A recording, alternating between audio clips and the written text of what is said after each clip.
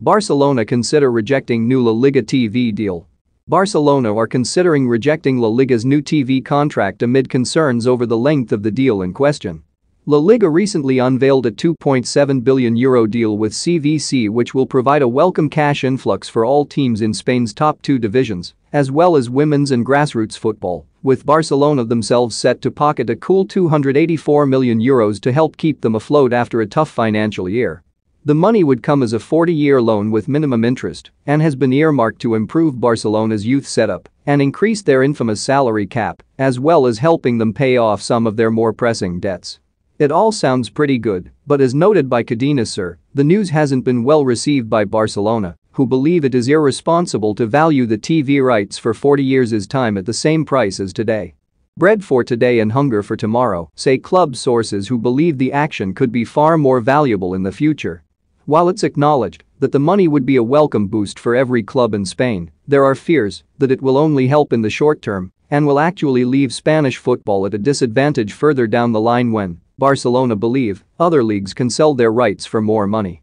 During Barcelona's next meeting with La Liga, they have demanded to see the financial evidence that La Liga have used to justify this long-term commitment, and the Blaugrana have made no secret of their skepticism. There are few clubs in Spain who would benefit from this new cash injection quite like Barcelona, who are desperately trying to cut costs in an attempt to get under their salary cap to re-sign Lionel Messi to his new contract. To see their cap raised by €42 million would make that significantly easier, although Barcelona seemingly believe the loan could be more trouble than it is actually worth. Amid this latest kerfuffle at Camp Nou, club officials are scrambling to offload fringe